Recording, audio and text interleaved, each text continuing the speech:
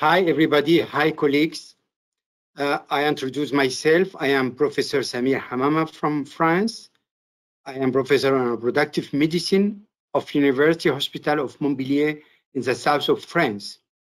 I headed the Art and BGD department of the same University Hospital, and I am President of National University Council in Reproductive Medicine and Medical Gynecology.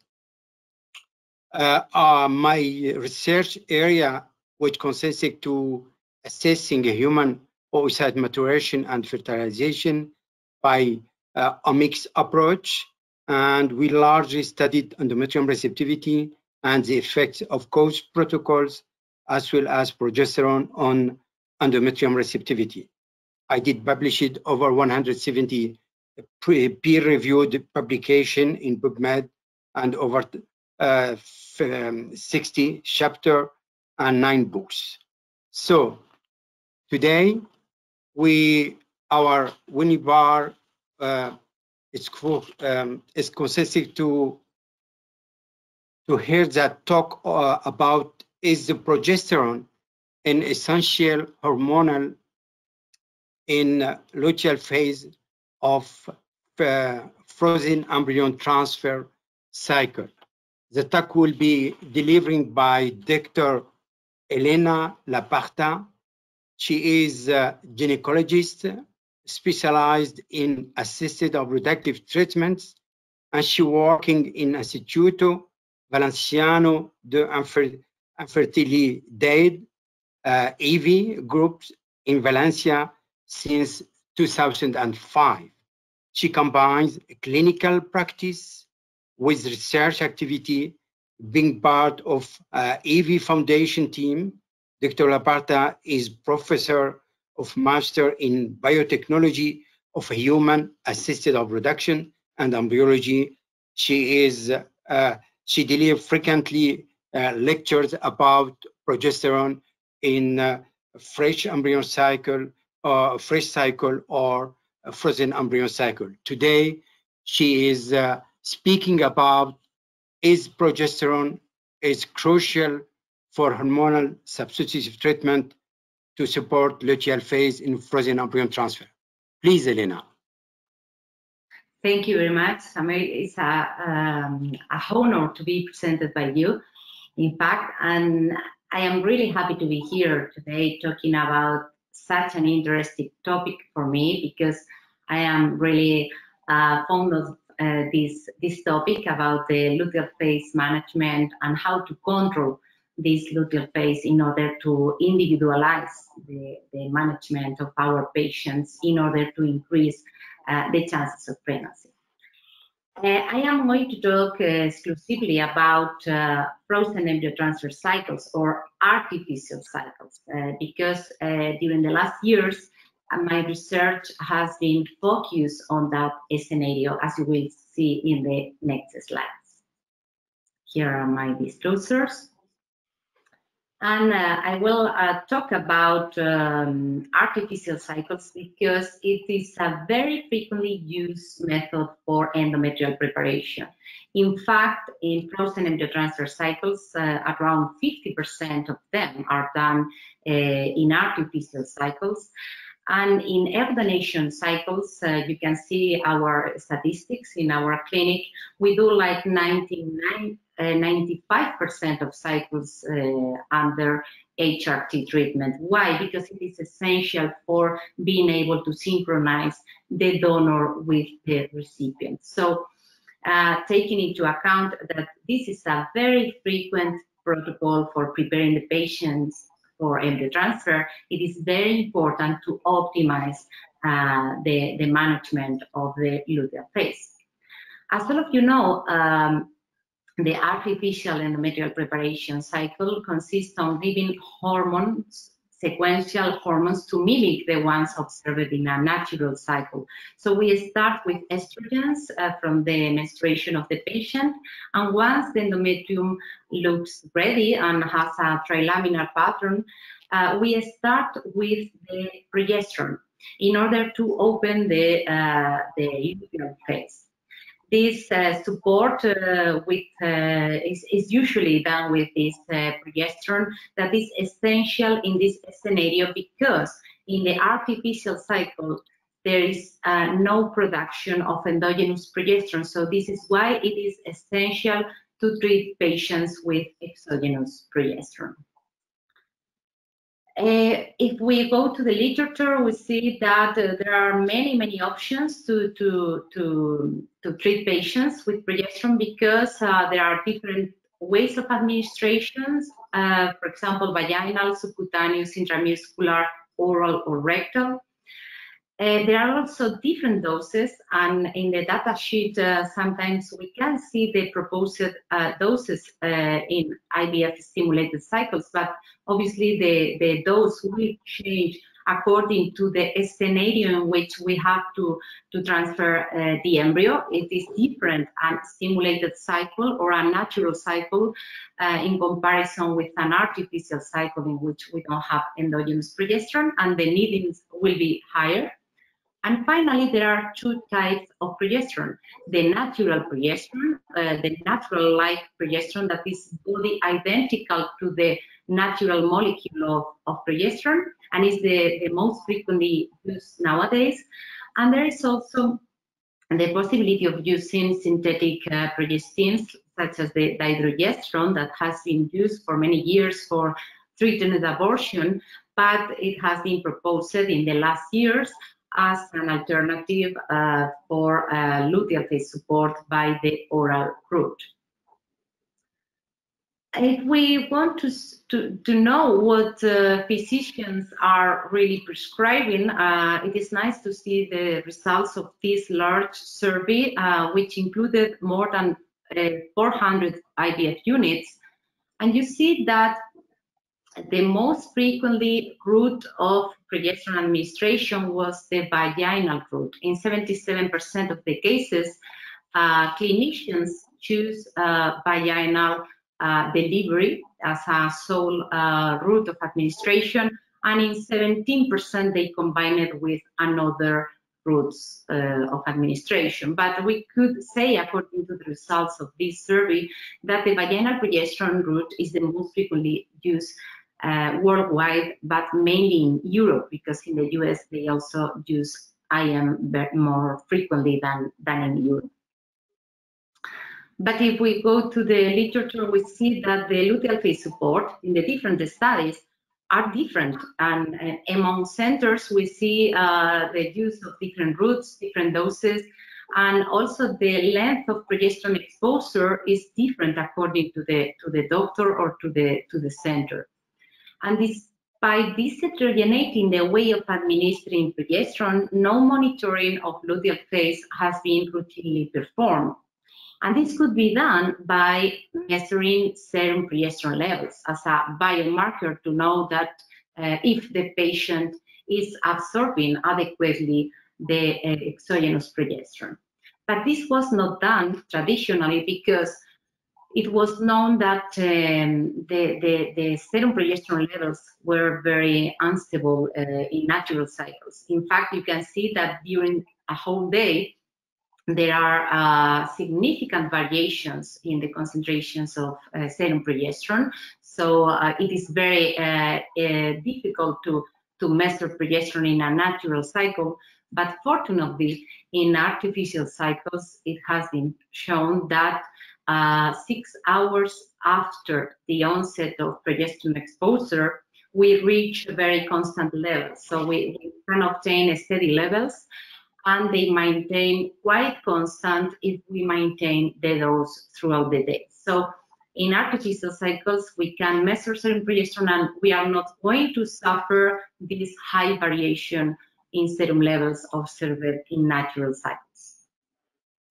Moreover, serum progesterone levels were not measured because we knew the differences in pharmacokinetics and pharmacodynamics between vaginal or IM preparations. For example, as you can see here, the serum progesterone levels when we use vaginal progesterone are significantly lower than when we use intramuscular progesterone. But on the contrary, if we go to the uterus, we see that the endometrial tissue levels are significantly higher when using vaginal in comparison with intramuscular. And this is explained because of the effect of the first uterine pass effect. That means that after vaginal application of progesterone tablet, we have a very rapid absorption to the uterus, and the levels increase very, very rapid, regardless the levels in the bloodstream. So this is why it was very well stated that the serum concentrations were not correlated with the endometrial transformation of the endometrium or the ability to establish and support a pregnancy. This was published or concluded according to the results that have been published before. But, well, I just wanted to mention this quote that says that fundamental progress has to do with the reinterpretation of ideas, and the research continues.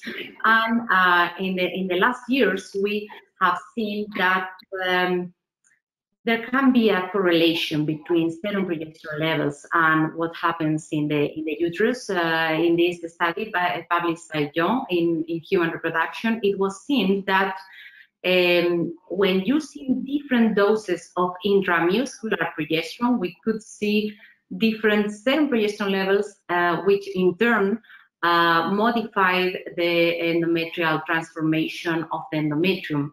And not only this, not only about, we are talking about histological transformation, but also the gene expression profile was different according to the different doses of progesterone. So perhaps dosing has something to do with the effect in the uterus.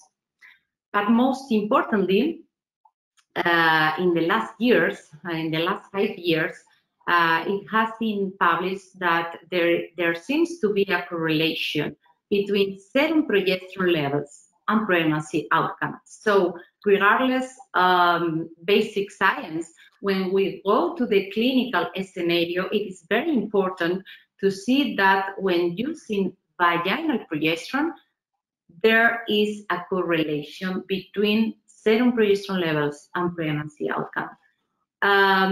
This had not been analyzed before the first publication by Jovic, but the truth is that the last manuscripts conclude the same thing. Those patients having low levels of serum progesterone had significantly lower chances of ongoing pregnancy or live birth rate. Of them, all are retrospective except for 2 studies that are prospective and are the ones that we have done or we have conducted in our clinic. The first study was published 3 years ago in Human Reproduction, and it consisted on including patients undergoing egg donation in order to exclude the bias of the embryo quality. All of them were under an HRT treatment, and all of them received the same dose of vaginal progesterone, 400 milligrams every 12 hours. Well, we saw that the mean serum progesterone level was 12.7 nanograms per ml. That I have to say that is the usual mean level of progesterone when using vaginal progesterone. But the most striking finding was that in those patients having serum progesterone levels on the day of embryo transfer below 9.2 nanograms per ml, the ongoing pregnancy rate was significantly lower. In fact, it was 20% lower. That this is too much.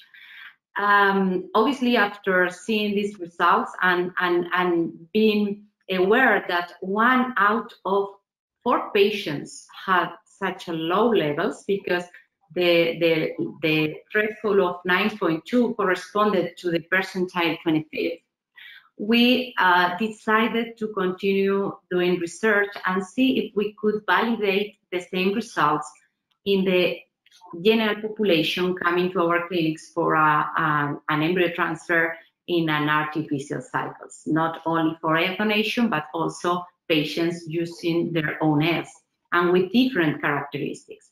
So we did a second study. I'm sorry, I didn't show you these results that showed that this lower ongoing pregnancy rate observed was also because the clinical pregnancy rate was significantly lower. We also observed a higher biochemical and miscarriage rate, although it was not statistically significant due to the low number of cases in this first study. So after this study, we question ourselves different things. Okay, the first question was if these results, as I said before, were applicable to the general population. And for this, we designed a much more ambitious study, including almost 1,200 patients, and all of them under HRT cycle and with the same dose of vaginal progesterone, 800 milligrams per day. And once again, we saw the same results. These results were presented in ESRE last year and are now under revision for publication. We saw that once again, the ongoing pregnancy rate was significantly lower and the clinical miscarriage rate was significantly higher. In this case, the threshold was a little bit different, 8.8 nanograms per ml, but very similar to the previous one that was 9.2. But we could say that this threshold is around 9 nanograms per ml. That could be considered the critical threshold.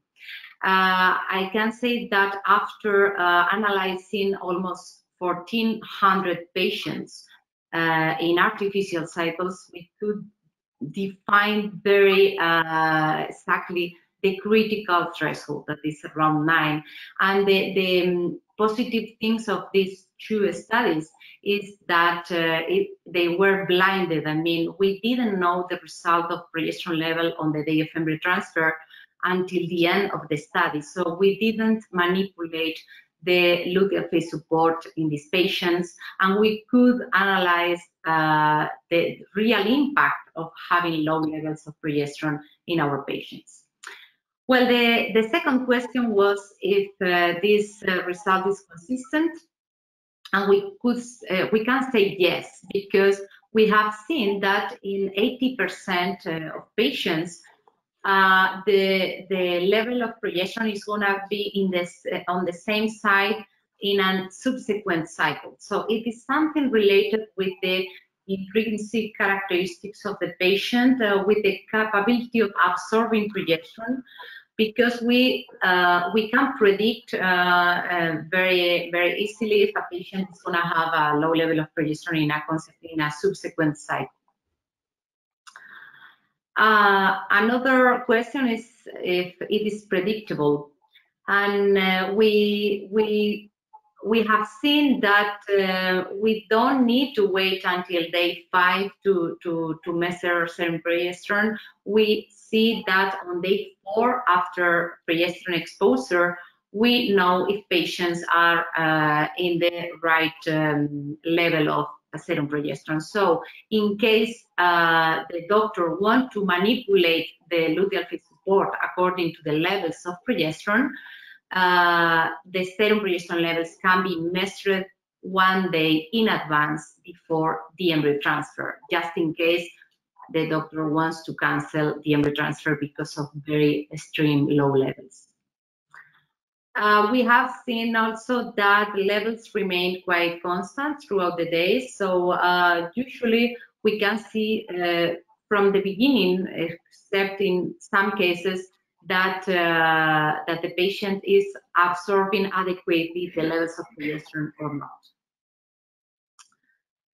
Another question is if the effect is the same on the mid and late luteal phase, because we did our studies measuring serum progesterone in the mid luteal phase on the day of embryo transfer after 5 days of progesterone exposure. But the question is if the levels of progesterone are also important later on, not only during the implantation window. We did a study in which we measured serum progesterone 4 days after embryo transfer, 7 days, and 11 days after embryo transfer, the day of the pregnancy test. And as you can see here, those patients ending up with an ongoing pregnancy had mean levels of progesterone higher than those patients who ended up with a miscarriage or with a negative result.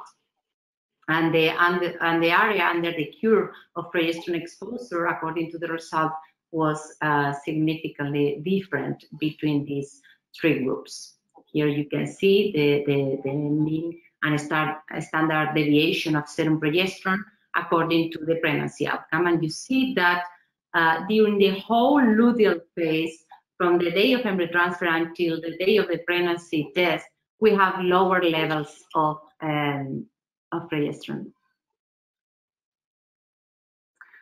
And finally, the most important question is if it is corrigible. If we detect that the patient is having low levels of progesterone, can we solve this situation? Well, according to the literature, it was seen that increasing doses of exogenous progesterone can improve the pregnancy outcome. So this is why we question ourselves if these patients having low levels of progesterone receiving the same doses as the other group and who were considered infra-treated patients could be improved the results by increasing the serum progesterone levels. So our hypothesis was if increasing the doses of progesterone might increase the serum progesterone levels. The first option was to increase the dose of vaginal progesterone, but they were already receiving a high dose of progesterone. This could increase the vaginal discharge. So we decided to add another way of administration by adding subcutaneous progesterone to these patients with low levels of progesterone from the day of embryo transfer. So we decided to start with subcutaneous progesterone when we detected that the levels of progesterone were low. We had 2 scenarios. The first one was patients with a previous failed HRT cycle in which serum progesterone was low and they didn't get pregnant. So in that case, we decided in the following cycle to start with subcutaneous progesterone from the beginning of the luteal phase support. So they were receiving our traditional luteal phase support with 400 milligrams every 12 hours and combined it with subcutaneous progesterone. We had 224 patients with low serum progesterone levels in a first embryo transfer. 150 didn't have an ongoing pregnancy, and of them, we had 20 patients who repeated the embryo transfer, but they didn't do the rescue treatment, and 89 patients did a rescue treatment with subcutaneous progesterone. Our first finding was that those patients with subcutaneous progesterone added showed a mean level of serum progesterone of 28.8 nanograms per ml, significantly higher than the mean level in the previous cycle, that was 7.1, and this was obviously statistically significant. As you can see here, the levels of progesterone were significantly higher when adding subcutaneous progesterone. And most importantly, the ongoing pregnancy rate was significantly improved in those patients having received the rescue treatment with subcutaneous progesterone from the beginning, in comparison with those patients not having received this extra dose of progesterone. Obviously, these numbers are not so high, but they were very useful to plan the second part of this study that consisted on measuring serum progesterone the day of embryo transfer, and if it was low, starting with subcutaneous progesterone from the day of embryo transfer onwards, because obviously many patients do not have the background of a previous cycle with low levels. So we wanted to demonstrate if we could rescue the situation in the same moment of the embryo transfer. If we detected that serum progesterone levels were low and treating with subcutaneous progesterone, we could solve the problem. So in these cases, we decided to start with subcutaneous progesterone, or to add subcutaneous progesterone to the vaginal one from the day of embryo transfer instead from the beginning. Well, we have been doing this for the last months, and we have well, almost 2,000 patients analyzed, and you can see that once again, 30% of them show low levels of serum progesterone when receiving vaginal progesterone as a luteal phase support. So there is always the same proportion of patients having inadequate levels of progesterone when using this route. And in these patients, we started with the rescue 2. In this case, we say 2. That means that we started with subcutaneous progesterone from the day of embryo transfer. And you can see now that the ongoing pregnancy rate in these patients were not significantly different, was absolutely similar to the one observed in patients with good progesterone levels. And the miscarriage rate was also quite similar. So we have similar results in both groups, thanks to the use of this personalization according to serum progesterone. So we can say now that this rescue strategy 2, that means adding subcutaneous progesterone on embryo transfer day, avoids the negative effect of low levels of progesterone. Because in the first 2 studies, in 14,000 patients, we demonstrated before that they always saw 18 to 20% less ongoing pregnancy rate. So this was something that was really evident, and the addition of subcutaneous progesterone offers similar results to the with higher serum progesterone levels. And here you can see the results of ongoing pregnancy rate according to the different percentiles of serum progesterone.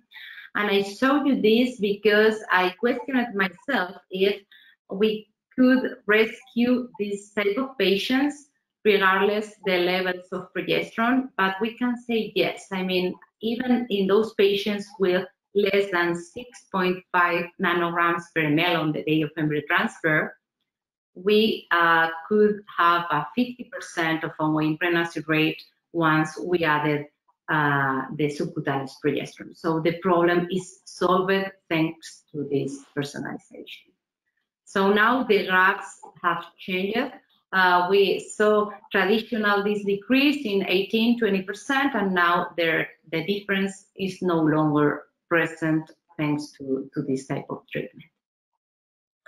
So just to conclude, I want to remark that when using vaginal progesterone, that we use it very frequently, we have realized that 3 out of 10 women show inadequate levels of serum progesterone. And the objective is to identify these infra-treated patients in order to treat them adequately to improve their luteal phase support. One option is to add other way of progesterone administration, and we have demonstrated that addition of subcutaneous progesterone is effective. Another option is to increase the dose of the same progesterone or change the type of progesterone. We can move to natural to synthetic progesterone. This has still to be demonstrated, of course. And finally, we can move to the natural cycle. We don't have to forget this option because there are some patients who are resistant to the exogenous progesterone and have better outcome when moving to natural cycles. Obviously, this is only possible when the patient has regular menstrual cycles, but it is an option to be considered in some difficult cases. So thank you very much, and waiting for your questions. Thank you very much, Elena, for this wonderful talk about a very difficult subject. So I have a couple of questions. First one, is there an association between progesterone level and implantation window? That means, is there a progesterone window during luteal phase and per se preparing the implantation window? Well, it is, we know that if we consider the secretory transformation of the endometrium as a marker of endometrial receptivity, we know that even with very low levels of serum progesterone, with 300 milligrams of nanograms per ml of serum progesterone, we can obtain a secretory transformation of the endometrium. But this does not mean that the endometrium is able or capable to support an implantation and an ongoing pregnancy. Moreover, we have tried to elucidate if serum progesterone levels could be related with endometrial implantation timing with the ERA test, and we could not see a correlation between serum progesterone levels and the ERA test. We have seen that ERA test is correlated with uterine endometrial progesterone levels, but not with serum progesterone levels. So we must be talking about two different things. One is the timing, and this must be related with the time of progesterone exposure. And the other issue is to talk about serum progesterone levels that need to be very high to maintain the pregnancy. So we are talking about different aspects. One is implantation and the other is maintenance of pregnancy. Another question, is there an extrapelvis effect of progesterone on immunosuppression and consequently its sufficient level may cause problems, according to you? Well, it is stated that progesterone is essential in the immunomodulation of pregnancy. This is something very well known and very well demonstrated in the literature. And obviously, if serum progesterone levels are associated not only with implantation, but also with the risk of miscarriage and the rate of live birth, is because progesterone has another extrauterine effects that help to the maintenance of pregnancy, for sure. So another question is, does the problems of placentation is related to the progesterone level as the estradiol in fresh embryo replacement? In this case, should you advise, should we increase the estradiol level?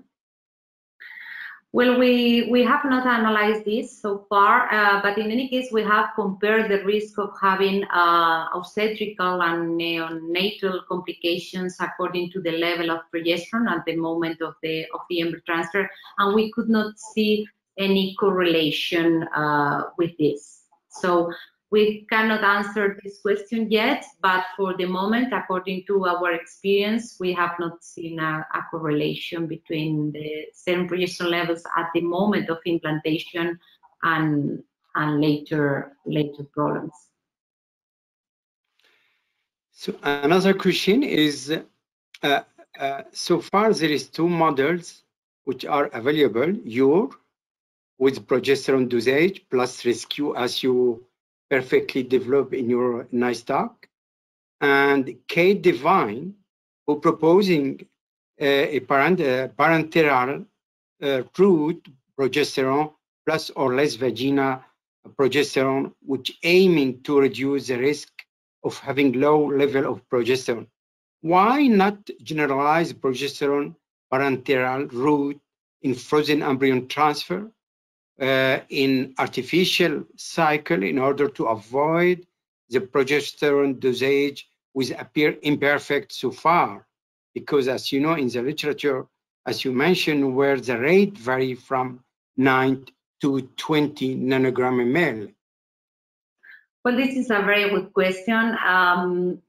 The decision making on which type of progesterone to use depends on doctors and patients' preferences, of course, but also on the availability of this product in different countries. For example, we don't have in Spain intramuscular progesterone, we have subcutaneous progesterone, and it depends on the country, you will have one or another option. But assuming that vaginal route is one of the preferred routes by clinicians, we have to take into consideration that we should measure serum progesterone to detect those patients having inadequate levels, and then you can individualize the needing of giving an extra dose of intramuscular or subcutaneous progesterone in those patients that are with inadequate levels. So if we would give, for example, intramuscular progesterone to all patients, this would be an option, obviously. But if it is given as an extra dose to the vaginal progesterone, we would be over-treating 70% of population who didn't need an extra dose of IM progesterone from the beginning. So I think that obviously the decision of giving IM or subcutaneous progesterone depends on the doctor, but in the same way, we have to control serum progesterone levels to know if they are correctly treated or not. I have a very recent question. You know, we're talking more about vagina microbiome and its impact on success rate. So my question is, do you consider is there relationships between vaginal absorption of progesterone and vaginal microbiome? That means in patient in which we did note very low progesterone level. Do you consider maybe this phenomena may be impacted by vaginal microbiome? For sure. I think we have not studied this yet, but obviously it is a very important factor to be studied, because obviously many factors can affect the vaginal microbiome, and among them the hormonal treatments can be factors affecting that. Okay, so we don't know if by treating patients with these hormones we are altering the microbiome, which in turn will affect the absorption of drugs by the vaginal route, because it has been suggested that obviously this alteration of the microbiome can affect the release of drugs by this way. So obviously it would be very interesting to analyze the percentage of patients having an abnormal microbiome in this group with low levels of progesterone, because there must be something explaining why, when giving the same dose of progesterone, there can be such a big variability in the way of absorbing progesterone. And this could be a very, very interesting line of research to know if treating the patients with probiotics or anything to normalize the microbiome, we could favor the absorption of progesterone. So I have a practical question now. how long between the last progesterone administration and the dosage? When you giving progesterone and when you performing progesterone assay? Well, we in our first study we were very strict, and we did the serum progesterone determination like 6 hours after the last dose of progesterone. Okay, just trying to be homogeneous in the population that we were studying. In the second study, that was a much bigger study, we didn't control this so much because we wanted to see if the duration between last dose, the time frame between last dose of progesterone and blood extraction influenced on the results. And we saw that it is true that the longer the duration between last dose of progesterone and blood analysis, the lower levels of progesterone, but this was not statistically significant and clinically relevant because patients didn't have a poorer outcome because of this. So clinically speaking, this was not very relevant, but obviously it decreases a little bit if the time frame is impressive. So in frozen embryo transfer, how about the obstetrical and neonatal complications between HRT cycle with and the cycle with corpus luteum respectively? As you know, there is more macrosomia in frozen embryo transfer comparing with fresh embryo replacement. Do you think this is due to low progesterone or associated to estradiol in fresh cycle?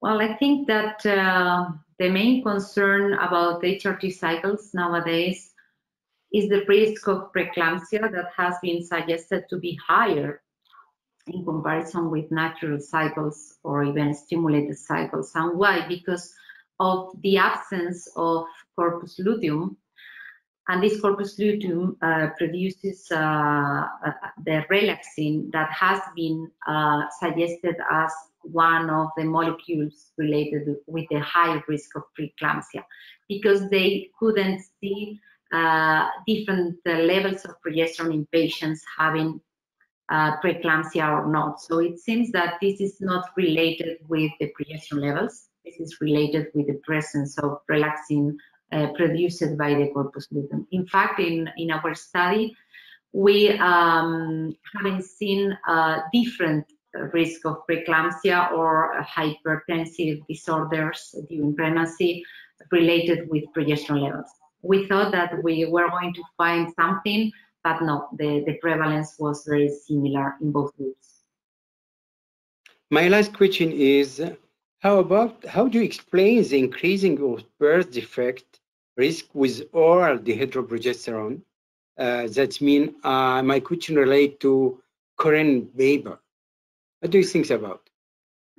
I still don't think about that because, well, this paper has been published, I think, at the end of last year, but has been rejected now because the editor-in-chief detected some methodological issues, so they are reviewing that. It is true that some papers have suggested a higher risk of congenital abnormalities, mainly heart problems, but I think that this is yet to be really demonstrated because there is no yet a real well-designed study demonstrating that. According to the results of the Lotus 1 and 2 studies, they didn't see an increase in the congenital malformations, but I think that this has yet to be demonstrated. So for the moment, well, they have seen that in terms of pregnancy outcome, there is a similar result. obviously, in this case, you cannot individualize the luteal phase support according to the serum progesterone levels, because when you are giving a synthetic progestogen, you cannot measure progesterone to see if the patient is absorbing or not this medication, because we are talking about two different molecules.